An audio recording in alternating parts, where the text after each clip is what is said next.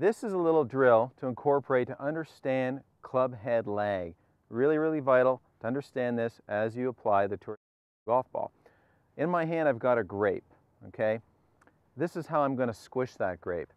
If I take my golf grip, which we'll have a separate chapter on, and I set this grape gently in between the grip and my index finger right here, you'll notice that I haven't squished any juice out of that grape.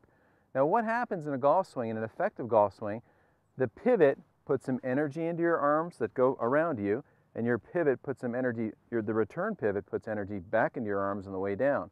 And it's that energy on the way down that squishes that grape. Now that grape, the juice clearly burst out of its skin on my way down. And how that works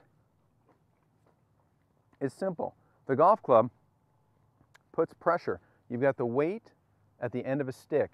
When we change direction, we need to embrace the fact that we're going to have that pressure build up in our hands. Even though my eyes are on the golf ball at all times, my mind is always in my hands. I'm trying to feel where the club is going to put pressure. When that pressure is set in, then I allow my pivot to throw that golf club out. That's the freedom needed. That's how lag pressure actually gets stored, energy gets stored, and it eventually throws itself out. It's really no different than if you're fly fishing. Most of you have felt that. When you're throwing a baseball, the same components are in place. When you throw a baseball, your elbow leads your wrist trails your elbow, and eventually each segment of energy is released. Well, the same holds true in golf.